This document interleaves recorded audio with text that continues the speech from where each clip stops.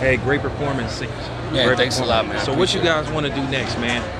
We wanted to get whoever has the belts, man. That's what we're looking for, you know, the belts. And I see him winning all the belts by next year, end of next year. You know, I think we should have all the belts, and that's everybody want to see him, you know, fight the champions, and that's what I always said it.